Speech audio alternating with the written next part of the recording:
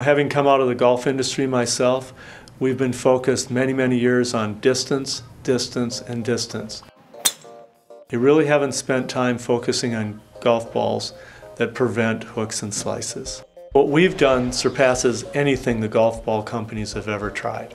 There's so many ways to hit the ball wrong, and one of the common problems that golfers have is they open up the club face as they're coming through, and when that occurs, the spin axis is tilted to the right, maybe 10, 20 degrees.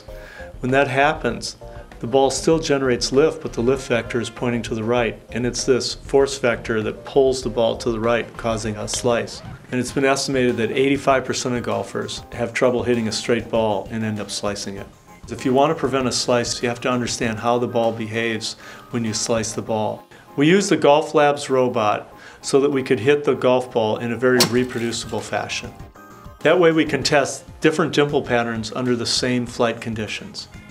And what we're interested in finding out is how much force does the ball generate in the direction of a slice as we vary the speed and the spin of the golf ball.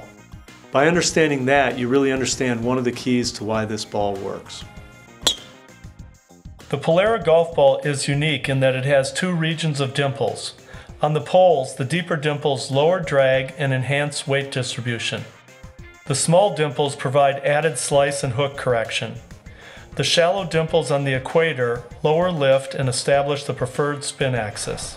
By combining the moment of inertia and the lift characteristics, we've created a golf ball that resists slices. Polara's self-correcting technology reduces slices by up to 75%.